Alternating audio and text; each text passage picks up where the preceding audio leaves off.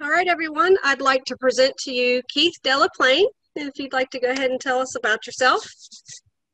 Okay, well, thank you well, first of all, thank you for the invitation.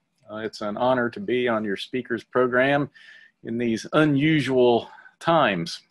I know we all look forward to the day that we can do these kind of meetings face to face again. But I'm happy I can be here tonight. So thank you for joining me.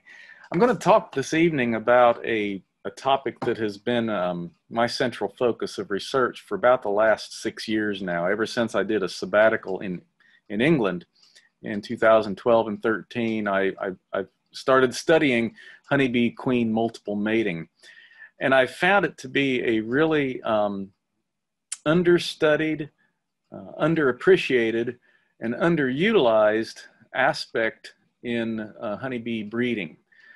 I think probably I would take a bet that everyone listening to my voice tonight probably agrees that it'd be a nice thing if we wouldn't have to rely on chemicals and acaricides in our beehives. We all, I think, share the wish that we could have honeybees that are genetically resistant to basically all of the modern stressors that they're having to deal with. This is a good and noble goal, and I consider this research a part of that overall program. But I have also enjoyed studying the honeybee's multiple mating habit because it's tied into some really fundamental natural history of the bee.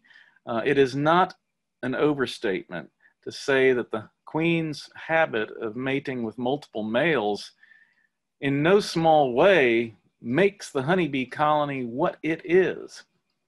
One of my interesting lectures I enjoy talking about is the social evolution of bees and how the honeybee lineage went from a solitary mother to her solitary mother and one or two daughters to a solitary mother and a bunch of daughters, and all the way up the chain to we have the complex eusocial colony that we have today. And I'm going to touch briefly this evening about the critical role that honeybee queen multiple mating had in that long evolutionary history. It is quite simply impossible to have the honeybee that we know today without it. Honeybee queen multiple mating is crucial and central to the biology of the bee. If you read some of the traditional honeybee and bee breeding literature, some of the old classic texts from the 20th century, I'm thinking like Roger Morse, How to Raise Queen Honeybees. He wrote a really important book in the 1980s with that title. Steve Tabor is another big name in the honeybee breeding literature. And if you pull their books off the shelf and you kind of thumb through them again, you find that they do acknowledge honeybee queen multiple mating, but it's almost treated in an apologetic sense. And if I can paraphrase, it sort of goes like this. You know, here you are, Mr. or Ms. Queen Breeder, and you are selecting for something. There's a character in honeybees that you want to select and propagate. Let's say it's mite resistance. So you're out there and you're sampling bees and you're sampling mites. And out of your whole population, you take your 10% best queens. In this case, they had the lowest mite counts in your entire operation. And you're going to propagate from that top 10%. And you're going to get your cell starters. You're going to graft those larvae. You're going to put them in the wax cups. You're going to put them in the bars. You're going to put them in the cell starter. You're going to pull them out after 24 hours. You're going to put them in a finisher and then pull them out and put them in your incubator at the perfect timing so they don't emerge and kill each other. And you're going to take those ripe cells and you're going to put them in the mating nukes. And then what? Oh, gosh. They're going to fly out and they're going to mate with whatever males are out there. So you go through all this work for 50% of the genetics that you're hoping to capture. And when it comes to the paternal side of that equation, the classical bee books basically wring their hands and say, yeah, we're sorry, it's a very inefficient process, but you know, there you go. That's the way it is with the honeybee. We can't help it. the queens multiply mate. Now, we might have some control over that process if we flood our mating yards with drones and drone producing colonies. In fact, this is standard procedure for many, many breeders, just to sort of help control that paternal side. A lot of the breeders will actively select for the paternal line just as vigorously as they select for the maternal line. And this is certainly a step in the right direction, but none of us can pretend that the honeybee mating system is easy to control, especially if it's just natural and unassisted with any instrumental insemination or anything that we may bring to it. So yes, bee breeding is not easy. It's a hard enterprise, and traditionally, multiple mating has been considered a part of the problem.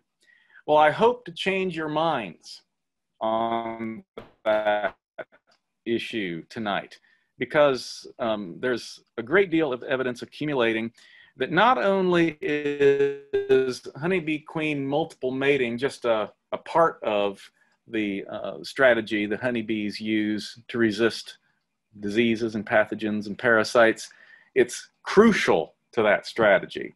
It's not accidental, it's central to the honeybee's natural strategy for trying to use genetics to solve its problems. So I think we, as beekeepers who are looking for genetics to solve our problems, this is probably something we should pay attention to. So with that, I'm going to launch into some research that I've been doing with Debbie Delaney. I think many of you know Debbie. She's been quite active in your state doing research and extension work. And Debbie was my collaborator for the project that I'll be talking about tonight. So I'm going to talk about that research. I'm going to talk about some of the natural history of the honeybee leading up to that. And so for that, I'm going to, here we go. Oh, come on. I have trouble sometimes. There we go. It's advancing. Yeah. Right. This is the complete honeybee phylogeny. It goes back to 1.4 billion years ago. Now, take a breath. I'm not going to go back 140 million years, but I am just going to point out a few big moments in evolution, if you will, in the honeybee. And let's begin at the top row. You see that the very first top row on the left, we see the three main domains of life on this planet. The archaea, which are the primitive bacteria which do not have nucleus or nuclei in their cells. And then the eubacteria, these are the advanced bacteria, the single cells who do have nuclei in their cells. And then we have the eukarya, which are the multicellular organisms. They're not just individual cells, they're cells that have come together to form an organism. Now, it may be interesting to all of us tonight to reflect on the fact that some taxonomists are considering admitting a fourth domain into the tree of life, and that would be occupied by the viruses. Yes, some of you should be raising your hands. There's been a long-term debate whether viruses even qualify as living entities. But that debate has been fuzzy for a long time, in part because there's evidence for both, right? And so there is an active area of research that is suggesting that we elevate the viruses to their own individual domain. But that has nothing else to do with what we're talking about tonight. So let's move across that top row, and you see about about 195 million years ago, we see the arrival of the wasp-waisted hymenopterans. Now the Hymenoptera, which are the order that contains all of the ants and the wasps and the bees, actually gets its beginning at about 300 million years ago. You see there the arrival of the Hymenoptera. But let's zoom in a little closer, and the wasp-waisted ones are those that have constricted abdomens, and this is a primitive trait, originally evolved for being good parasites, and the majority of wasps to this day are parasitic. These are your real champions in your home garden. These tiny itsy bitty microhymenoptera, we call them. Some of them are the size of gnats. But these are the real workhorses that are controlling the caterpillars and the herbivores in your gardens. Those of you who have seen those big green tomato hornworms that have these white cocoons sprouting out of their backs, those cocoons are the cocoons of a microhymenopteran, an itsy bitsy tiny little wasp that parasitizes these caterpillars and controls them. So these microhymenoptera are worth billions of dollars economically for the natural background pest control they cause. But what they have in common with the honeybee is that wasp waste. Now you notice there about year 175 million years ago, there on the far right on the top row, we have the arrival of the aculeata. And the aculeata are the so-called hunting wasps. And these are the wasps that have abandoned parasitism in preference of just outright predation. These are carnivores. These are your yellow jackets, your hornets, the large wasps that most of us think of today.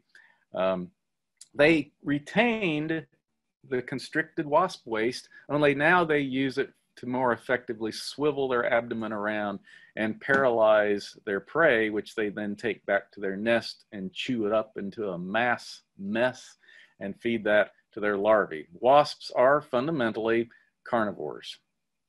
Okay, moving down to the bottom row now, we see the aculeata reemerging there on the far left.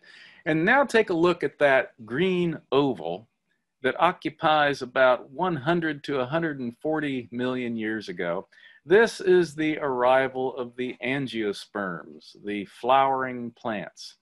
And so you know what's happening next. It's no accident that immediately following and during that radiation of the angiosperms, we have the arrival of the true bees at about 100 million years ago. And where did these come from? These came from carnivorous wasps. And this is just an interesting thing. Bees are fundamentally vegetarian wasps, because here we had this ancient wasp predatory lineage that started exploiting this new source of protein, which started showing up in their neighborhood in the form of the pollen that the angiosperms were producing. And so these carnivorous wasps just started collecting this pollen instead, and eventually evolved adaptations on their bodies, such as the hind leg. You see that conspicuous wide first foot segment? That's common across all of the bees, which then later got co-opted into the pollen basket, which we see on the most advanced bees, such as the stingless bees in South America, and the bumblebees, and of course, the honeybee. Right. Jump on to about 70 million years ago, we see the arrival of the tribe Apiinae, which contains the honeybees. Hastening on, we see that red circle that occurs at about 20 to 30 million years ago. This is the arrival of eusociality. We're going to talk about that a little bit more in a minute. And then all the way to the right, we have our beloved Apis mellifera. And at the very, very end, I had to crunch the time scale on this phylogeny to make it all fit, because so much of the evolution of Apis mellifera is very, very recent in terms of just tens of thousands of years ago. Just a blink of the eye in geologic time is where all of our different races of the honeybee have emerged. So this long history that I have just dashed through is a record of several evolutionary events where small units of biology lump together to form a larger unit, which then in turn lumps together to form yet a larger unit, and a larger, all the way up to the organism, which is you and me.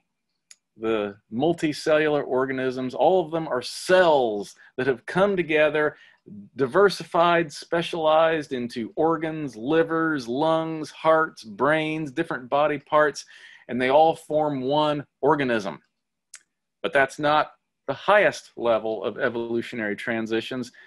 I think we should all be proud to know that the honeybee occupies or represents that niche.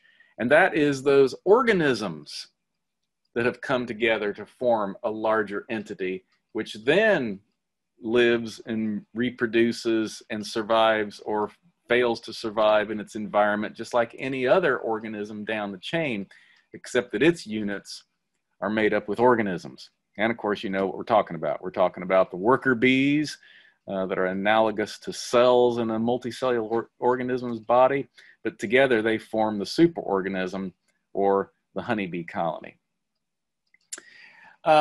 This is a simple scenario just to kind of talk about how all of that happened. We have on the far left a nest, a life history, typical of a solitary bee. And this category A remains true of the majority of bees to this day.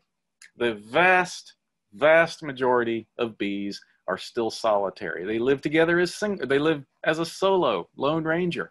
Here we have one female, she's dug a burrow. She has one little lateral burrow going off to the left in which there is a ball of pollen with an egg laid on it, and that's it. The most she might do is bury that cavity to provide some protection against parasites and predators, but there's no more maternal care, and that larva consumes that pollen ball and emerges 12 months later to emerge and start that cycle all over again. Very, very simple, truncated life history. Now in B, well, things are a little more interesting. We now have two individuals living in that burrow, and if you count the brood clumps, there's one brood clump for each female. So at this point, they're both reproducing. They're roommates. They might be two unrelated females. They might be mother and daughter. They might be two sisters. At this stage, it doesn't really matter. And we do have species, modern species today, that occupy this niche. They are on the road to sociality, if you will. Now, point C on the far right, things have gotten more interesting again. We now have 1, 2, 3, 4, 5 females occupying one burrow, but this time we still have just 2 brood clumps, and this is telling us that someone is not reproducing. This is the first glimmer of division of labor. And yes, in C, we call this primitive sociality. So this is a step in that direction which got epitomized in the honeybee.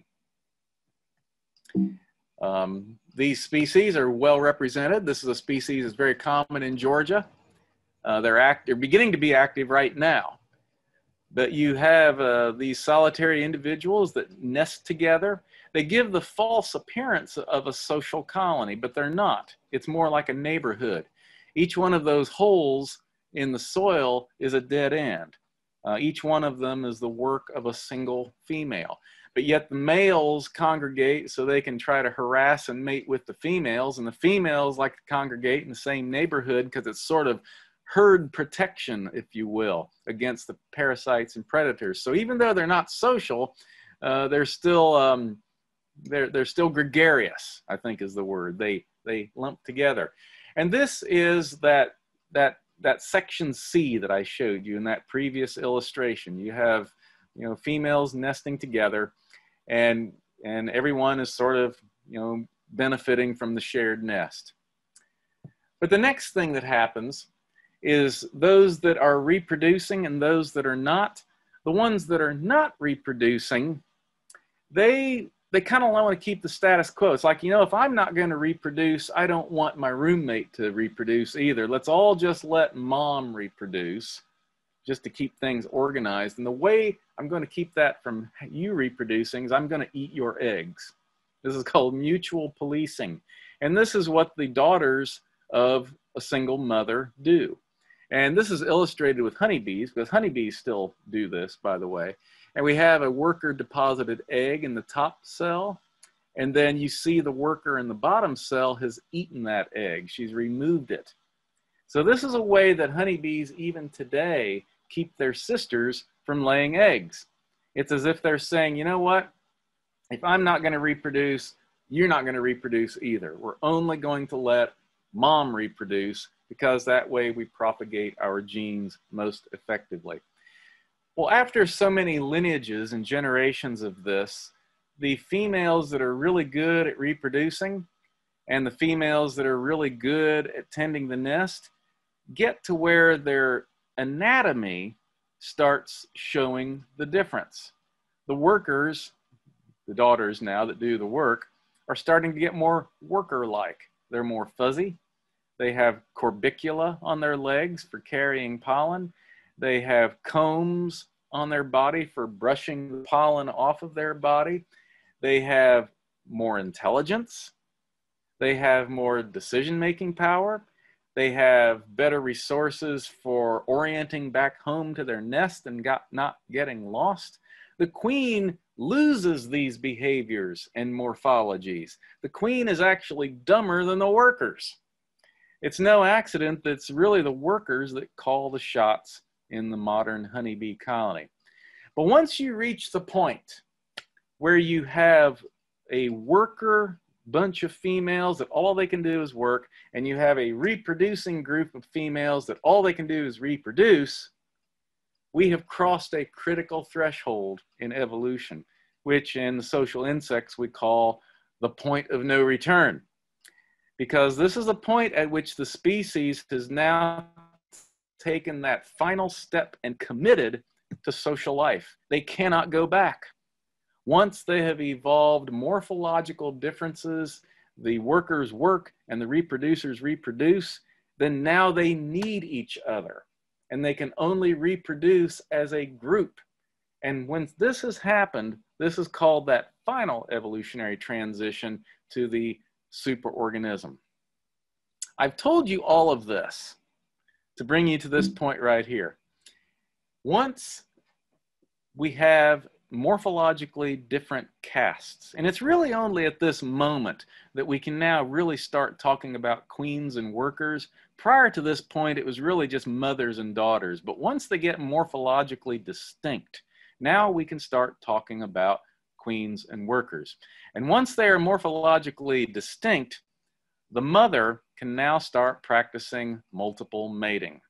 She never could have done this prior to this point because all of her daughters would have rebelled. And they would have said, hey, Mom, look, I will help you rear more of my full sisters, but I'm not going to help you rear half sisters, okay? But once they're morphologically distinct, the workers had no more say in the matter, if you will, and the mother was free to practice multiple mating. Why do this? What's the advantage? Well, one thing, mating is extremely inefficient in the Hymenoptera, and it still is. This is a behavior that has never really gotten more efficient in the evolutionary of the order. The vast majority of sperm are lost in the mating process. It just runs right out the median oviduct and it's lost. These multiple maters were able to gain an advantage with mating with many males because it allowed for a larger sperm load, which allowed for a larger population of daughters, which allowed for a more fit colony, which made the colony more fit, which provided feedback positive to the mother to practice multiple mating. Eventually, it was morphologically adapted into a spermatheca, which improved the efficiency of the sperm retention, but it is still far from efficient. And what you're seeing here is a cross-section of a honeybee queen spermatheca. That outer ring, you notice all those little black dots? Each one of those black dots is a cell nucleus. The honeybee queen spermatheca is only one cell thick. And that big tangled mess, it looks like a big ball of yarn inside the spermatheca, that is the sperm and the sperm tails. The honeybee male holds the distinction in the animal kingdom for having the longest known sperm tail. So there you go, another superlative for the honeybees. When the queen has an egg coming down her median oviduct, she has muscular control over the spermathecal duct, which she opens, and she's quite liberal with the deposition of sperm. It's about 5 to 10 sperm are spent on every single egg that goes down her track. In spite of this, a queen virtually never runs out of semen. Even if she mates with only one male, she has enough sperm for her entire life. I know that's amazing, but it's true. So when we as beekeepers, we talk about a queen running out of sperm, is really not true. You know, queens or drones are quite copious in their production of sperm. However, in the era that we live in now, we are getting more and more evidence that the sperm count of drones is declining. So that may not continue to be true. Okay, we may be at a frontier where it might be possible for a queen to literally run out of sperm. So, you know, let's hold that dogma loosely, shall we say. But for our present purposes, the big advantage to honeybee queen multiple mating was economy of scale, grandness, if you will. Everything that we celebrate in the honeybee as beekeepers is only possible because of honeybee queen multiple mating. It is no accident that the apex of the social insects is occupied only by those groups that practice prodigious multiple mating. And I hate to burst any bubbles tonight, but the honeybee does not occupy that high point.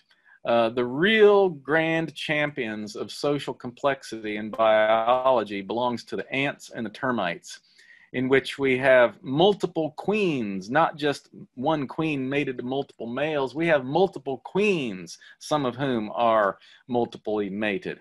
And so we get huge genetic diversity inside these ant nests and populations measured in the millions. But let's not go there. Let's just stay with the honeybees. The honeybees get big populations, right? You know, tens of thousands of individuals. That's not shoddy. But they also get that overwhelming repertoire of worker behaviors.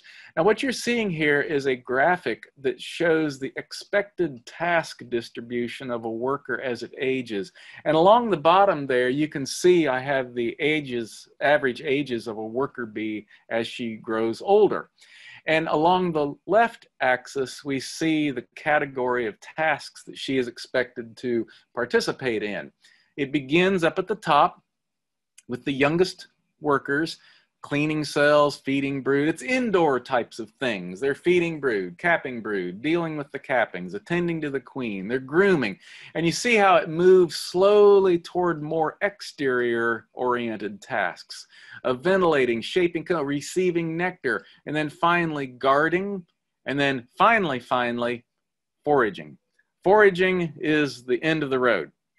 Foraging is the terminal and lethal task category. Nobody survives foraging. Okay, this is the end of the rope for a worker. So this sequence is loosely governed by age. You can tell how loose it is just by looking at those spreads, right? The variance is huge. The overlap is huge. And this is yet another way that honeybee evolution has tried to get diversity built into their structure. A young bee, for example, let's say, for example, a colony loses all of its forager force due to a field insecticide application. Instantly, there's no foragers. Well, the young workers are able to precociously jump forward and start doing foraging way in advance of what they normally would have done. The flip side of that, let's say that the foragers bring in a slow-acting granular pesticide that gets contaminated in the pollen, and so it's all of your young demographic that dies. Well, the reverse is true. Old workers can regress. They can become young again. Fancy that, if we could put that in a bottle and sell it, right? They become young again, their glands for feeding nurses reactivate, and they can go back to nursing behavior. All of this is really cool and really interesting, but the real hook here is that the genetic inclinations to be a specialist, to linger in one of these tasks, to be able to jump ahead to an older one or to go back to a younger one, these are under genetic influence that is usually regulated at the level of the subfamily. Which particular father do you come from? This is huge. This is really, really big. A lot of this genetic diversity that you're seeing in this graphic can be traced to which father you came from. We call these patrilines. These are all daughters who share one father in common. They all have the same mother in common. So the distinction is who's the different father. And these very often are how these genetic differences resolve. And the honeybee loves genetic diversity. In fact, it loves it so much, let me show you a couple other ways it does. When animals form sperm or eggs, gametes, sex cells, there's this peculiar little process called crossing over. And this happens in our testes and it happens in our ova in the formation of our reproductive cells. The chromosomes line up pair to pair with one another, as you see there in part A at the top. And then at B, those paired chromosomes cross their legs. You can almost hear a saxophone playing, can't you? It gets kind of a little steamy here, right? They cross their legs. Sections of those chromosomes disconnect and float. And then they float over and recombine with the paired chromosome in C and D. And then finally, those chromosome pairs separate altogether and go and form their respective sperm or egg. This crossing over dance that I just illustrated in here is extremely high in the honeybee, extremely high rates of crossing over. And it is yet one more bid in Apis mellifera for genetic diversity, a re-scrambling of the genes each generation. There's another way this happens, and this is in the drone congregation areas. What you're seeing here is a picture of an old friend of mine who's now quite elderly, but he's still alive. This is Carl. Carl from, well, it's a question whether he lives in England or Wales. He lives literally right on the border. But Carl Scholler has made a lifelong hobby of tracking drone congregation areas. And he does this with a long cane fishing pole, and he dangles a queen lure at the end of it, which is a piece of chalk painted black and soaked in queens that he has collected over the years and stores in alcohol. So that their pheromone comes out in the alcohol, he soaks it into that piece of chalk, and then he goes walking around and he tracks consistent drone congregation areas for virtually all of his adult life. So Carl is, he's still alive. He's living in a nursing home now. And we've actually been trying to reach him recently, like in the last few weeks, we've tried to reach Carl to try to get some access to some of his data on drone congregation areas so that it gets saved for science. Otherwise, we're afraid it may get lost. We know these drone congregation areas, which are clouds of drones which fly in a circuit around the landscape. These are drones from up to 200 different colonies. 200 different colonies. And the virgin queens seek out these drone congregation areas and they fly through them and they copulate in very quick succession, boom, boom, boom, boom, boom, with males from many colonies. And so there you have it, yet another level at which Apis mellifera has contrived to have genetic diversity in its colonies, not genetic narrowness. Go back to some of my opening comments about traditional queen breeding and the way we as beekeepers traditionally go about it. We select a colony for a character that we like, we graft from that queen, and then we hope for the best when they mate. Any time that humans are engaged in selecting, we are selecting in a very micro time scale that is no longer than our own lifespans. And this means that we may succeed at whatever the character is that we're going for. But the question is, at what cost? This is the proverbial genetic bottleneck. When we have a human breeder who is subjecting his or her bee population to a narrow gap of selection, which is that breeder's selection criteria. And that is invariably done with less than full knowledge of what those bees are encountering in their daily habitat stressors. We may be selecting for Varroa resistance when the real stressor in their environment is nutrient deprivation. Or they may have some weird genetic anomaly that makes them forage on a really narrow range of plants, and what they really need is more genetic diversity so that they forage for more plants. My point is, we as human observers are always, and I don't mean sometimes, I mean always, going to make selection mistakes because of our ignorance and our naivety of what other characters are out there in the breeding population that are of equal or greater importance than the character we're selecting for. And that, in a nutshell, is the great advantage over natural selection over human-assisted selection. We can never, in our short lifetimes, get it all right.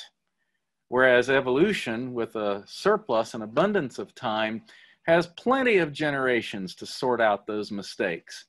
And that's the difference. Okay? That's it right there. Time, an abundance of time, which allows a species to be shaped by nature, natural selection, to account for all of the extremes that its habitat throws at it. And if it makes a mistake one year, there's plenty of more generations to come that we can correct that mistake. So there is a sort of tension in what I have laid out for you so far tonight. We have nature, which I hope now I've convinced you has conspired to make Apis mellifera have a huge amount of gene diversity in its nest at any given time. Compared to human selection, which is by necessity, we can't help it, is going to be genetically narrow. We may have the character we want, but the allelic cloud of our selected population will be narrower than the allelic cloud of a natural population. So it was this tension that Debbie Delaney and I were interested in, because we're not here to be disruptors. You know, we work in agricultural colleges, right? We're trying to take the best that biology gives us and try to make it reachable and translatable to real farmers and real growers, real citizens who pay their taxes and pay our salaries, and try to make their agricultural systems better. So we look at biology and we look at agriculture and we say, how can we have our cake and eat it too? Is there a way that we can take advantage of the rich gains that human breeders have made in varroa mite resistance? Okay, these are not trivial gains. We've got bees that express hygienic behavior. They can detect cells of brood with mites in them and remove them. This is a good thing. We want this. We have bees that have been selected to bite mites. You know, the mite maulers, the ankle biters, the great trade names out there, by the way, for these kinds of things. These are good things. We want them. So how can we integrate this in what the biology of Apis mellifera is teaching us that the bee wants to do? Right. So with instrumental insemination, we can design experiments to ask this kind of question. And Debbie and I were interested in hygienic behavior. We wanted to integrate polyandry with hygienic behavior. And this is a one way that you can select for it. You can go out into the field. You can use in these pictures in the top left, we were using a roll of flashing, but it's much easier to use a PVC pipe, like a 3-inch or even 4-inch section of PVC pipe. And you screw that into a section of sealed brood and you pour liquid nitrogen into it. And that instantly freezes it, like within a minute, it freezes it into a hard circular block of brood that's freeze-killed. You see there on the top right. And that freeze-killed brood is put into a colony, and 24 hours later, you come back and see how much of it they have removed. At the bottom, well, let's go to the bottom left. The bottom left, we have a colony that has removed all of it. This colony is expressing 100% hygienic behavior, so you would want to propagate this trait if that's what you were interested in. The colony on the right, on the other hand, has done a mediocre job of removing that freeze-killed brood, so you would probably not want to propagate from this one. And so we, Debbie and I, we got semen, we got colonies that were expressing Varroa-sensitive hygiene, and these are hygienic behavior that I just illustrated for you here, but it's aimed at Varroa mites in particular. And it is a subset of the general hygienic that is more relevant for brood diseases. This is a very particular type of hygienic behavior where the bees have the ability to accurately detect cells that contain a Varroa mite and open it and throw it out. This that I've showed you here in this illustration is a field, it's a proxy method for a breeder who's interested in trying to propagate the trait. So we, Debbie and I, collected drones that carried the VSH stock and drones that were unselected. So we had a wild type unselected drone line, and then we had a VSH selected drone line. And this is the diagram that explains our experiment. It's called a 2x2 factorial. And this is a very powerful design in research when you have two factors, each of which occur at two levels, therefore 2x2, and you're interested in just how they behave when they interact with one another. And so Debbie and I had two levels of polyandry, low and high, and we did this with instrumental insemination. In Delaware, she had really bad winter survival of her drone colonies, so we had to have only one drone inseminated per queen with her low level of polyandry, whereas in Georgia, we had a good survival of our drone colonies, so we were able to give each queen 9 drones in the low category.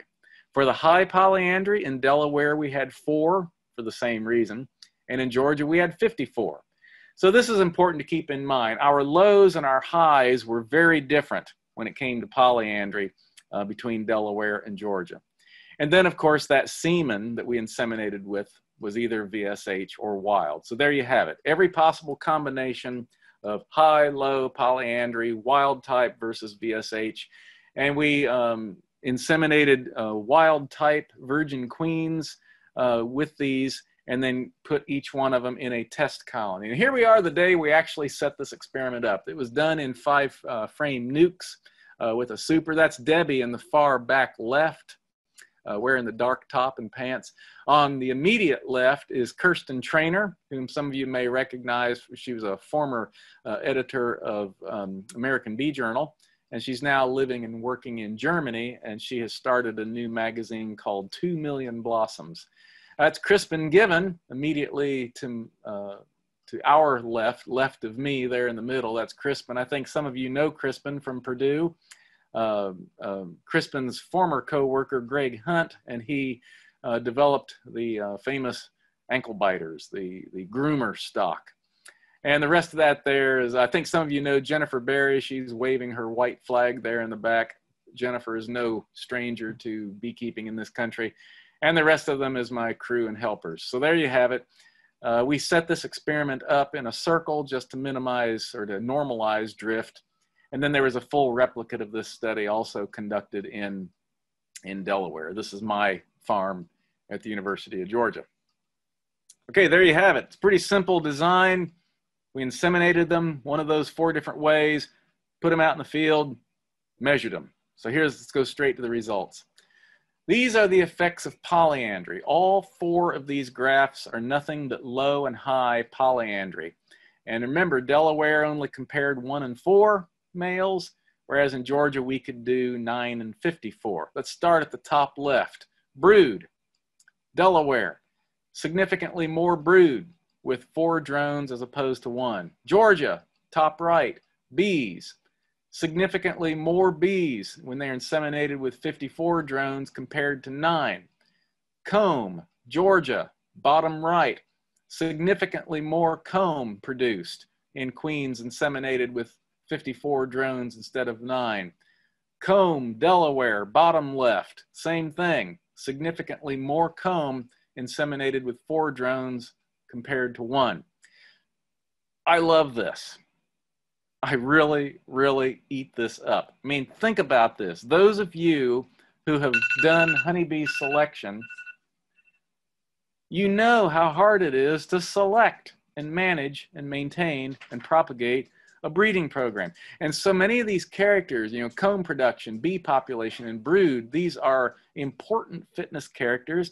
They're important economic characters. And we get results like this with doing nothing more than pumping them full of drones. It may be a little more than that. I do have to tell you a quick story. I was in London talking about this, and there's this little old man who raised his hands and he said, "But yes, with those polyandrous queens, won't she pop?" She's thinking about me using the insemination, right? I do have to make clear, it's a great question, by the way. I do have to make clear that all of our semen doses were they were uniform. They were all the same volume. But anyway, you get results like this just by simply increasing mating counts. And these are averages across both types of semen, okay? These are legitimate statistical effects of only polyandry. Okay, let's take a look now at VSH. Perhaps not quite as interesting.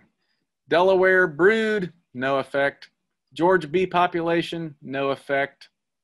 Whether it was VSH or wild comb, no effect. The only effect that was significant was in Delaware for comb production in favor of the wild type semen.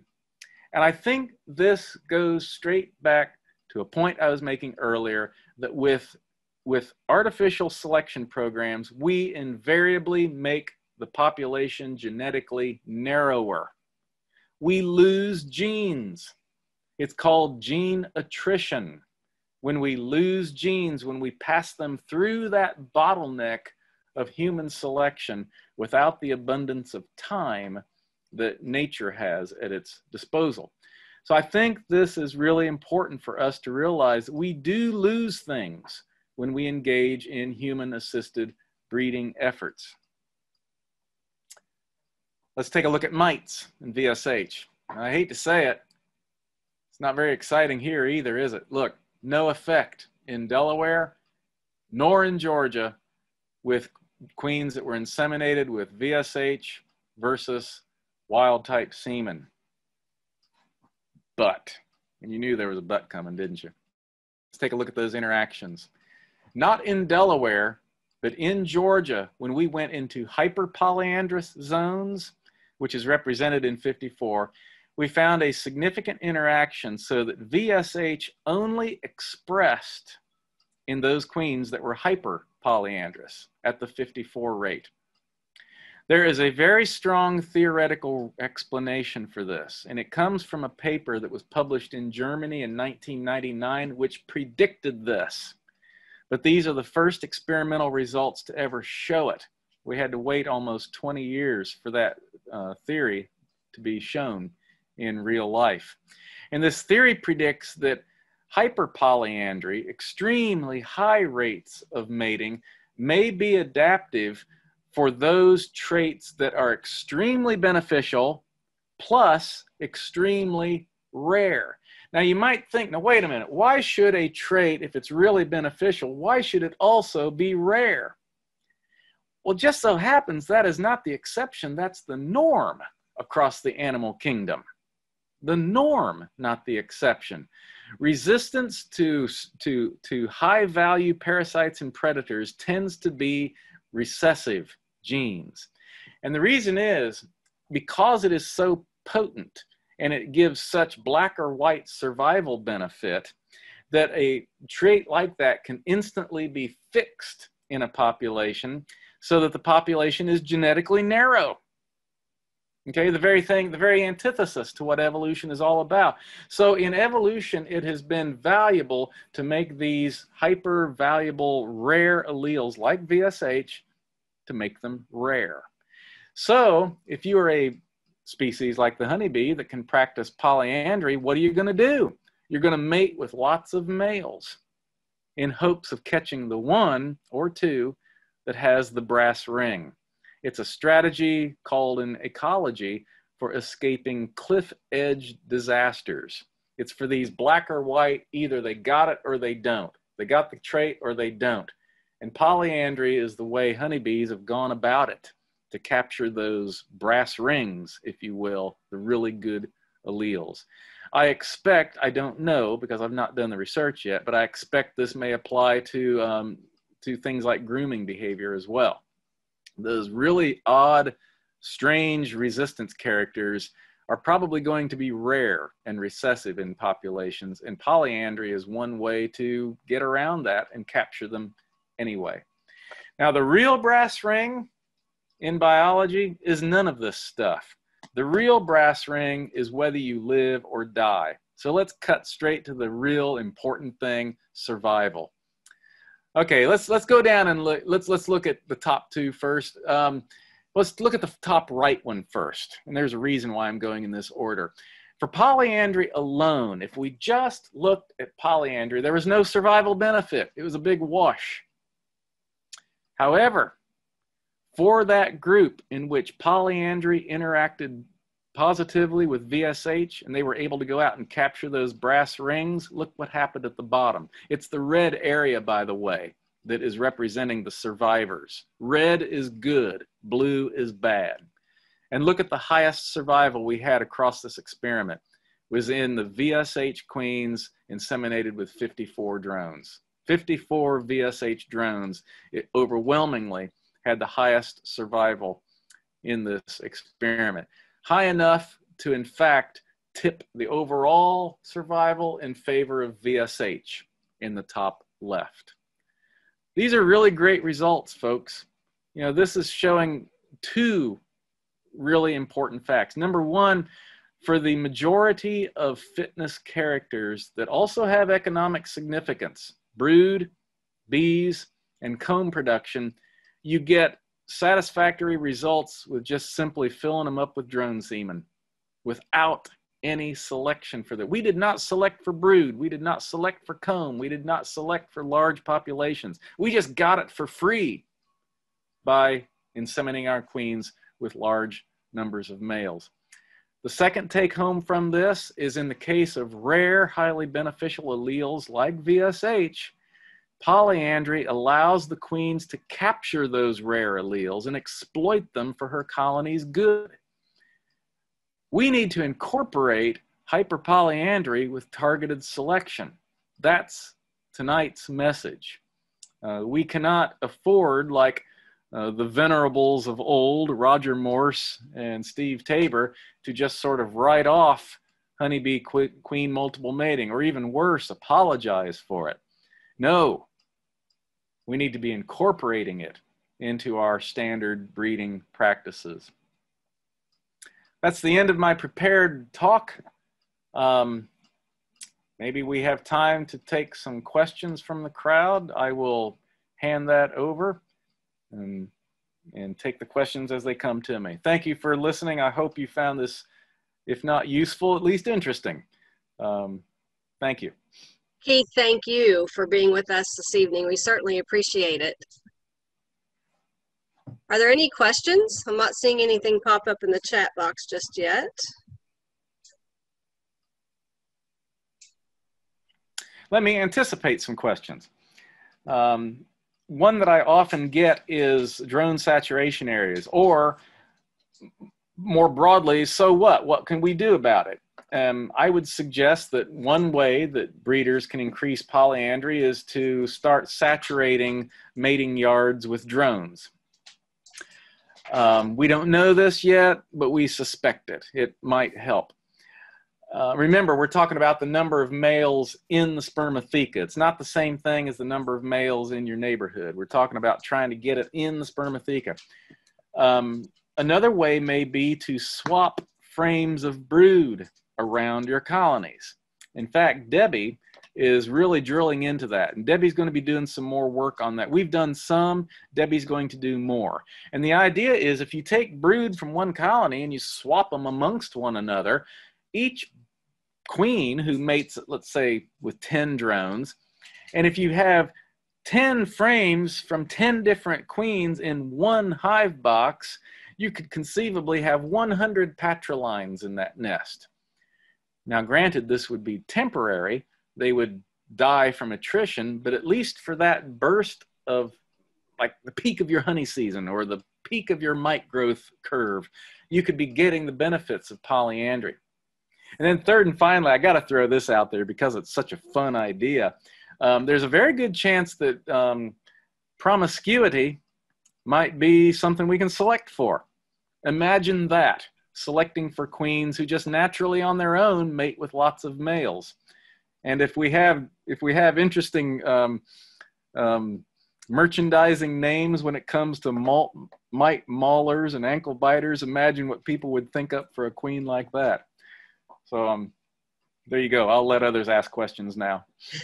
All right, so we have one here. It says, for the open mating, how far should the drone hives be located? They should be on top of your mating yards. That is a fiction. The idea that you need to separate them, get that out of your head. In fact, polyandry is yet another adaptation for that or against that risk. An average drone congregation area, as I said earlier, has about 200 colonies represented in it. And it, by extension, will include, I promise you, it will include males from your target colony.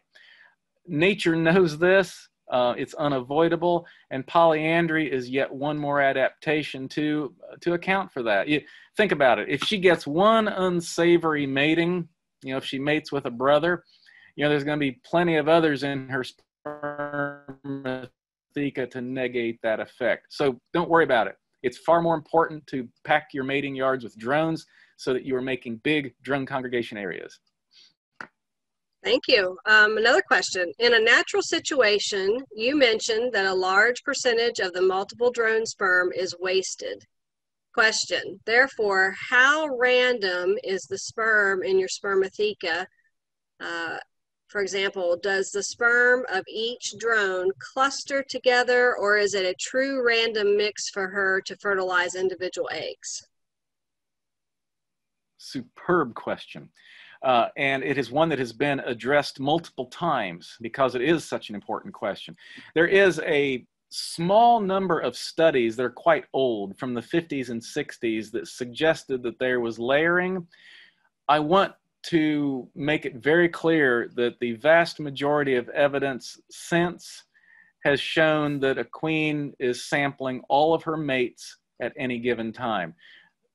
The evidence is overwhelmingly in favor of expressing all of the males at one time, which makes sense, doesn't it? I mean, from an evolutionary perspective, if any of this is real, then it's in the colony's benefit to have all of those patriline's expressing all of the time. Okay. Another question from Hudson. Black queen cell virus is attributed to queens mating with drones too closely related? I guess that's the question. Is it attributed? I don't know. Honestly, I don't know specifically. Generally, I would say probably. I mean, it makes sense. If I had to guess one or the other, I would say that that statement is true. But that's just simply owing to the fact that inbreeding is never a good idea. But I still think that multiple mating is still going to solve problems like that. The only time we see real serious inbreeding issues is in remote apiaries in which there has been little or no effort to propagate diversity. I have personally seen apiaries like that, where there is a high degree of inbreeding.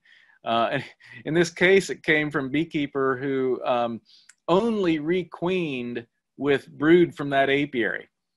And the way he would, oh gosh, darn, this colony just lost its queen. Well, let me just go over here and get out a frame of brood from this hive. And he puts it in this one. And he did that for like 40 years. And that was one sorry apiary. It's in extreme situations like that it's a problem. All right, question from Mark. Would it be better to encourage drones from VSH queen hives to increase VSH in colonies or raise daughter queens from VSH queens? Ultimately, it makes no difference. It's a biallelic trait, so you're going to want its expression at a high level of recessive homozygosity. And I'm throwing some terms out here. What you want to make hygiene express, you want it to be on the maternal and paternal side. Okay, you want them because it is a recessive alleles. So if it's going to express, you've got to have both of them in the same individual, from the father, from the mother. So the answer is all of the above. You want the males carrying it, you want the queens carrying it. Okay. Here's another question. Here's my problem. I have purchased as specialty queen. She swarms. The virgin queen mates with all of the West Virginia drones with no skills. Now I'm down to 50% of desired traits. They swarm again. Now down to 25% of desired traits. Yes. What am I left with? The problem is not specialty bred queens. The problem is saturation. Is that practical? Well, the problem is that nature has conspired against you and me and all of us. Nature does not want those traits to be dominant, and they will not be dominant. They will not. Whether it's hygiene or whether it's ankle biting. This is the great frustration why we have to keep importing new germplasm to keep these specialty traits up and running. And hyperpolyandry is an attempt to get away from that bondage. And you see how it is a bondage. And the hyperpolyandry is simply equipping the queen to go out and find those brass rings, because polyandry at a normal rate doesn't cut it. So it's a real example of where we need to interface these two streams of knowledge, hyperpolyandry with targeted selection. Until that happens, these recessive alleles, they're going to erode away, and nothing will ever change that. All righty, let's see here. Isn't that irony? I mean, think about it. I know we as human, again, in our brief lifetimes, we look at that and say, you know, what the heck? You know, why should it be? Well, that's why, because fixation is lethal. If you get a colony that all it does is express VSH, that's lethal. They can't survive. They're going to jettison all their brood. And it happens. And it's also costly for them to maintain these behaviors if there is no parasite. So that's another reason why evolution has made those characters rare and recessive. I know it's crazy, but that's, in evolutionary time, it's a winning strategy. All right. What kind of pressure has the widespread use of miticides had on queen multiple mating as a strategy? Ooh, I think one of the, that's a hard question, a hard hitting one. If I were to guess, I would think kind of back to that sperm quantity problem, because we do have really good data from the synthetic acaricides. I don't know, I don't have it in my head about the organic acids, but I do know the synthetic acaricides really hammer the sperm counts. And this, of course, goes against everything I'm talking about, doesn't it? So I do think that that is a risk. I would love to see some research on the organic acids, you know, oxalic, thymol, formic, and those, and see how those affect male sperm count. Incidentally, that problem is not unique to Apis, guys. You've been reading that paper came out in the New England Journal. I guess worldwide, men, our sperm counts are going down too. So yeah, it's not unique to the honeybees. Heaven help us. Hudson says, probably an unrelated question, but do you believe a queen can lay a larger fertilized egg in a queen cell if eggs vary in size? You know, I don't know. I know egg size has been a target of inquiry of whether that transpires into better queens or not. And there is some variation. You know, some eggs are larger than others, but I frankly don't know. I'm not up on that literature. I'm sorry. I'm kind of slow on that one. Okay. Are there any other questions, folks? So John says, I don't think we are really ready for a human drone congregation area yet.